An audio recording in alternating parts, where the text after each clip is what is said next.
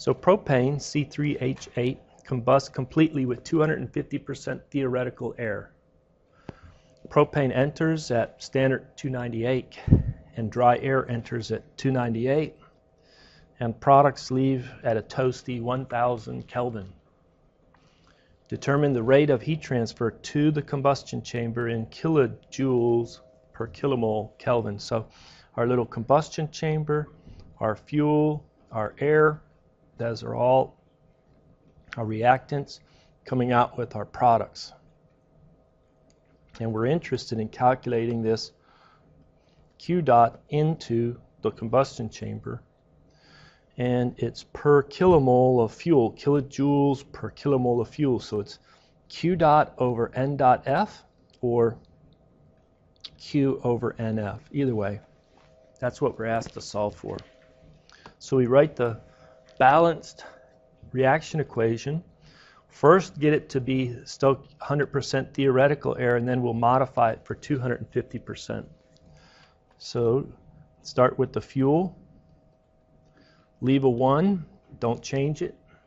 Sometimes people don't even put the 1 in front of the coefficient in front of the fuel.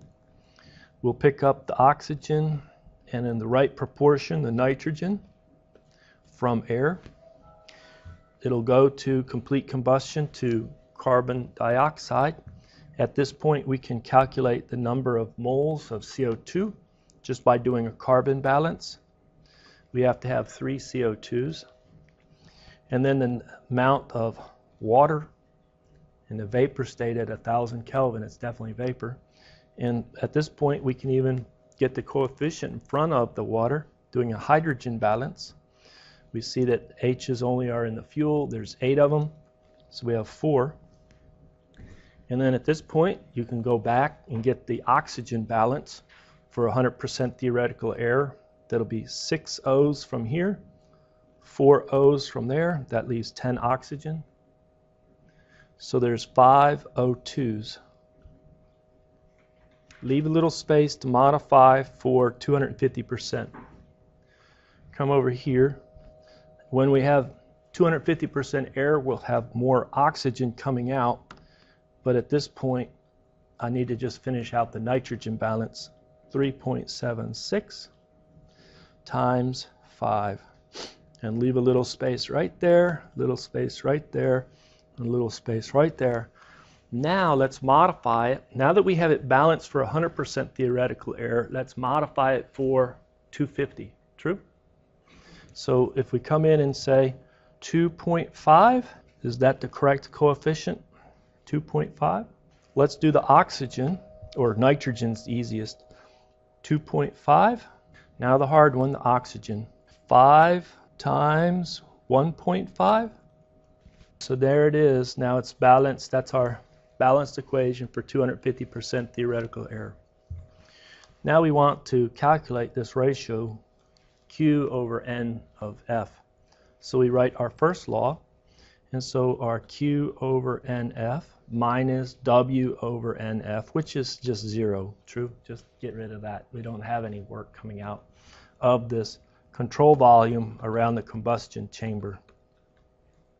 And then it's the sum over the products of the coefficient times that enthalpy on a molar basis minus the sum coefficients enthalpy of the reactants. Well, it's the sum over the products of N times the enthalpy of formation plus any change of the products. It's going to be enthalpy evaluated at the temperature exit minus the enthalpy evaluated at the temperature inlet on a molar basis.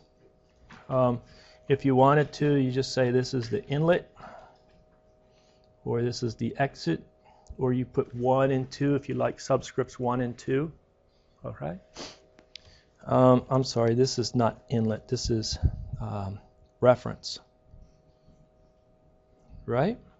Minus the sum of the products, the reactants, the coefficient, enthalpy of formation, the molar enthalpy at the temperature of the incoming, minus the enthalpy at the reference. Did I write that correct? Give me a thumbs up if you like it. 1, 2, 3, 4, 5, 6. Okay, looks good. Thank you. Now, remind me, what is this temperature? 298.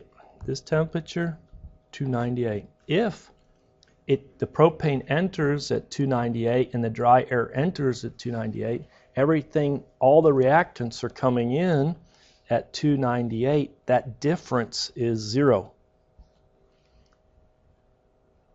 All right. Unfortunately or fortunately, this problem, it's exiting at 1,000 Kelvin. So I have to get the molar enthalpy of each of the products, the CO2, the H2O, the O2, and the N2 at 1,000.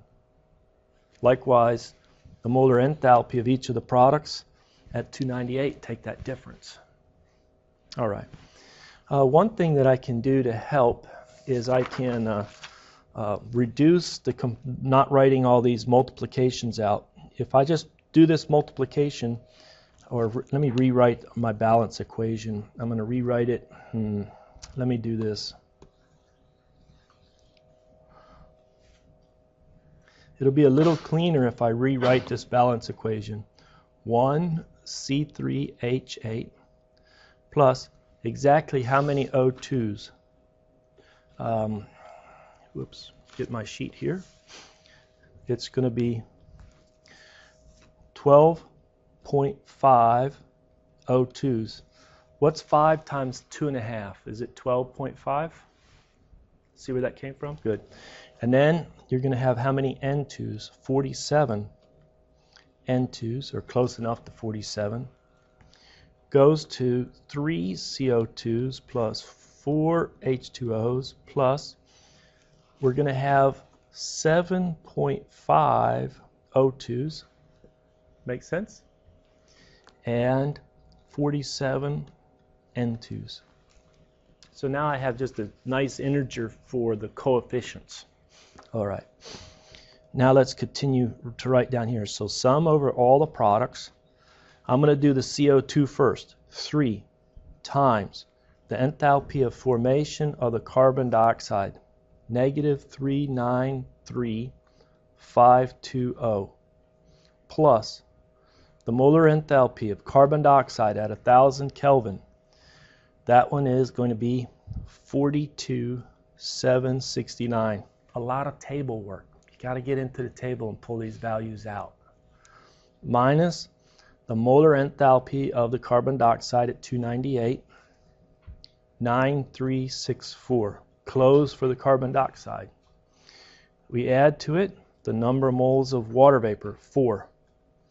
The enthalpy of formation for water vapor, negative 241,820, minus the enthalpy at 1,000, 35,882.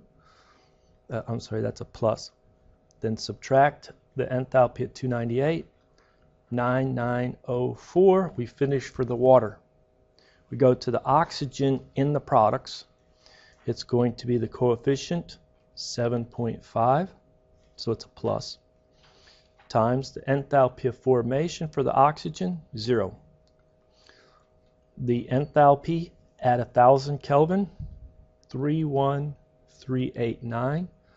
The enthalpy at the reference, 8682, plus the number of moles of nitrogen in the products, 47, times 0 for the enthalpy of formation of the nitrogen, plus the enthalpy at the elevated 1,000 Kelvin, minus evaluated at 298. We finished the sum over all the products. Now we subtract for each of the reactants. We'll start with the fuel first. So the fuel has a coefficient 1, and it has enthalpy formation for the propane, negative 103,850. it comes in, and I'm just going to put them at 0, 0. So the change in the enthalpy is just 0. Delta H. For the propane, it comes in at 25 C, which is the reference temperature. How about minus for the oxygen, 12.5. Enthalpy formation, 0. Plus, well, it comes in at 25 degrees C, so it's 0. And then I do the nitrogen in the reactants. It's going to be 47. The enthalpy of formation is 0. And the deviation from 25 degrees C is 0. So a lot of times there's a lot of zeros, which is good. So now we can compute our final answer. Let me just kind of put it right here. Q over N sub F is calculated to be negative 660, 941 kilojoules per kilomole. So there's our final answer. Sorry, I ran out of room at the bottom. I had to tuck the answer in the middle, but there it is. So what does the negative sign mean? It's really not into the combustion chamber, it's out. Trying to be consistent with our textbook. And it's per kilomole of what? Kilomole of the fuel, each fuel, propane coming in.